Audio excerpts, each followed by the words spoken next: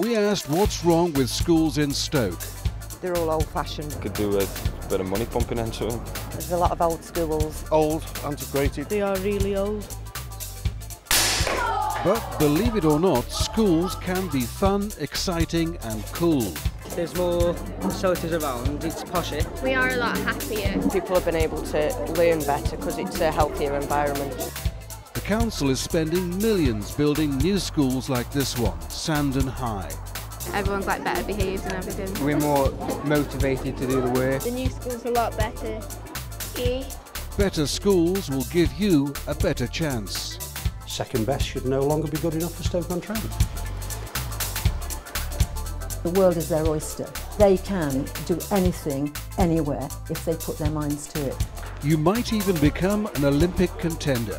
Deo Milando, an orphan, escaped from war-torn Congo in Africa. Now he's Sandon's hotshot athlete. Deo's coach has tipped him for the 2012 Olympics. Go!